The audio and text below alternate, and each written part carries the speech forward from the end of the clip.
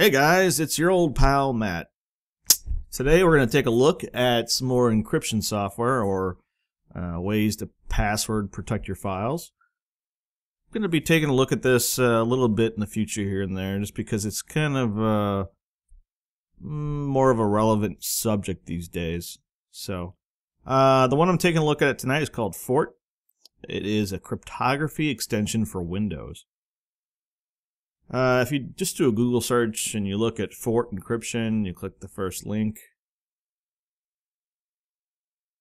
I'll put a link in the description, but yeah.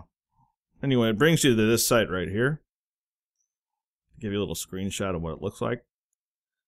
Cool thing right here, Windows Explorer integration. Basically, you can right-click, and you will have like a Fort extension here where you can encrypt a file or a folder. So let's see what it does. Windows Explorer integration. It's open source. It uses AES with 256-bit keys. Detects tampering, data tampering. I'm not sure what they're talking about there, but they give an explanation. It's very lightweight. Yeah, you don't even notice it. Easy to use, easy to install. Multilingual. You can translate it to different languages. Optional file backup before encryption, so it will encrypt your file and automatically create a backup of it, which we'll see here in a few minutes. You can encrypt and decrypt directories as well as individual files. So it's also recursive too. So if you have a directory that has hundreds of folders, you can set up in your Fort options to automatically just recursively go through every single directory and file and encrypt it. Protect against keylogger. Supports an on-screen keyboard. You can see over here on that little icon, or that little picture right there. It's got a keyboard where you can type in the password via the keyboard if you think you have like a keylogger. You can encrypt files in OneDrive, Dropbox, or similar services. That's pretty huge. It supports almost every supported Windows OS right now. Well, every one. Yeah, Vista through 10. No backdoors, no malware. I can't say anything about that. I have no idea. And then this stuff goes into some developer junk. Uses only FIPS compliant cryptographic modules, and then they give a little why would you want to do that. Why do you want to encrypt your files? Why do you want to encrypt your files? Well, one way is what happens if you put your laptop in your car, somebody steals it, but they're able to just, okay, maybe they don't know your password, but they can pull that hard drive out of your laptop, hook it up to a computer, and grab your files and just open them. You know, no big deal. So with something like this, as soon as they try to open the file, they can't. For one, it requires this program to be installed. On the second point, you have to know the password to actually get to those files. So let me give you a demonstration. I've talked long enough here. So let's go ahead and go to downloads.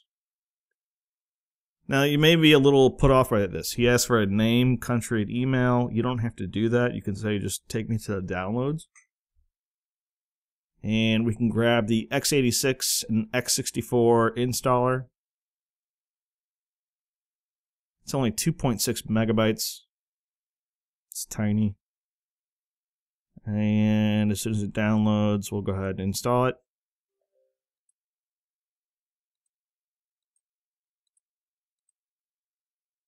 Hit finish. Close this. I don't need any more. So here's my little demo. As simple and stupid as it is. I have a little file here, like a little fictitious file called passwords. And I don't want anyone to know my passwords. It's a list of all my passwords to all my websites, you know, all that stuff. So if I if I lose this computer, I don't want people to see that. If I take my computer in for a repair, I don't want people to see that. I don't want people who use my computer to see it. You get the idea. So I'll open up passwords. It's just got a stupid fake password, website password. Okay, let's go ahead and encrypt it. Fort, encrypt. Okay.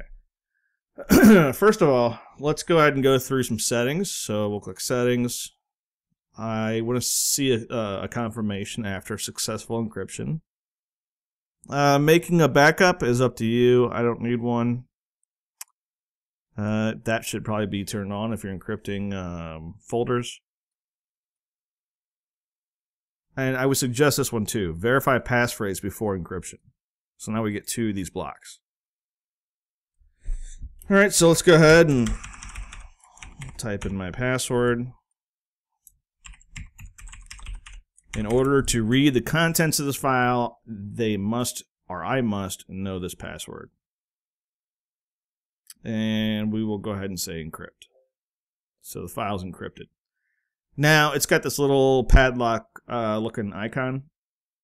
If I drag this file out to my desktop, if I didn't have this installed, it would say passwords.text.fort something. So if I drag it out to this desktop, this other computer, so let's pretend, you know, I just emailed this to somebody, and I'm going to have to open up all my icons here. Hang on. All right, that's my normal desktop. If I try to double click on this file, no, hang on, that's the wrong one. Yeah, that's the current one. Okay. That was an old test. Alright. Anyway, if I double click on this file, it's going to ask for that passphrase. And, you know, if you're trying to just send this file to somebody, let's say it was important, you wanted to encrypt it, email it, and, you know, send it to them, they would have to have Fort installed as well. And then you would have to give them the password. So decrypt it. Now I have the passwords file, and I can open it and use it like normal. Let's say this person wanted to, you know, make a change.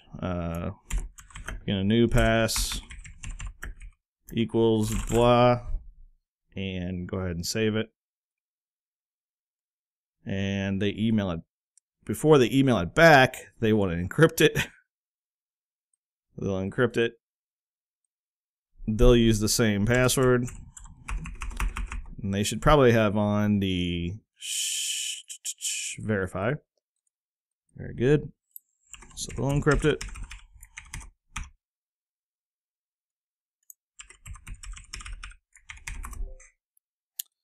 And we're just going to pretend we're going to email it. So it's being emailed back to here. We'll replace it. Okay. We'll double click it to open it.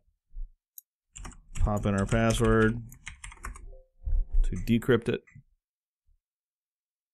And we have a file with a change of whatever our person on the other end of that email made. So yeah, I think that's pretty awesome. It's just you don't have to encrypt the whole hard drive. You just encrypt, you know, things that you actually care about. So computer gets lost, stolen, whatever, fire. Not fire, but fire's gone. Yeah, lost, stolen. What else? You know, you're trying to send stuff to somebody and you want to make sure it's encrypted. This is a free little app, little extension that just works really well.